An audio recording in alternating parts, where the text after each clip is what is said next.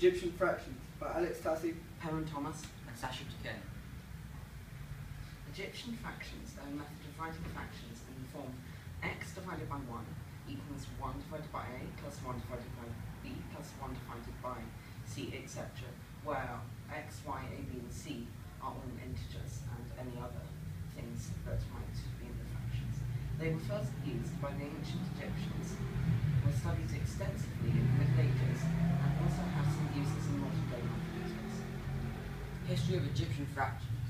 Egyptian fractions were, of course, used by the ancient Egyptians to represent everyday fractions. After they fell out of common use, a Scotsman discovered during a trip to Egypt an 18-foot-long scroll, the Rhine Papyrus, in an Egyptian shop, detailing how to create and use Egyptian fractions. What are the uses of Egyptian fractions? Egyptian fractions are used in some areas of cutting-edge mathematics, such as the Erdős-Graham conjecture, which states that if you partition all unit fractions into finitely many sets, one of these sets can be used to form an Egyptian fraction representation of the number 1. But a useful use of Egyptian fractions is actually equally splitting items between people. For instance, if you have 7 pizzas and 10 people that all want equal amounts of pizza, using Egyptian fractions, 7 tenths equals a half and a fifth. So you should give 5 pizzas into halves and 2 pizzas into fifths. Then a half and a fifth of each pizza to each person. The algorithms to solve Egyptian fractions.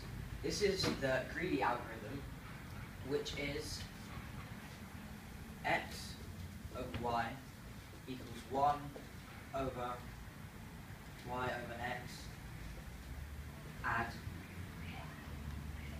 minus y mod x over y over x. Where these two symbols here represent the stealing function, which basically means you round any decimals up to the nearest number 1.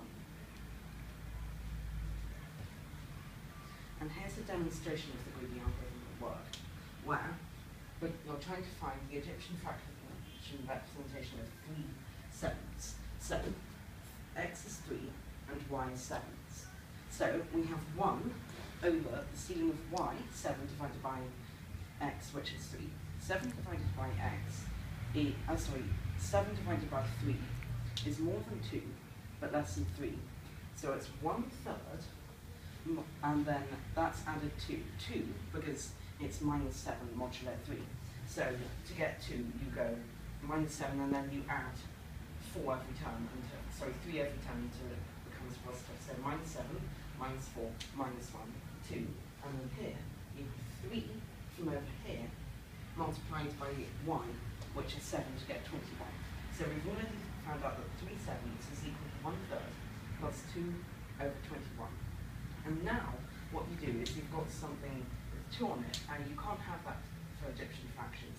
So what you do is you take 2 and 21, and you do this whole process again, and you do all of this, and you find that it's 1/11 plus 231 something.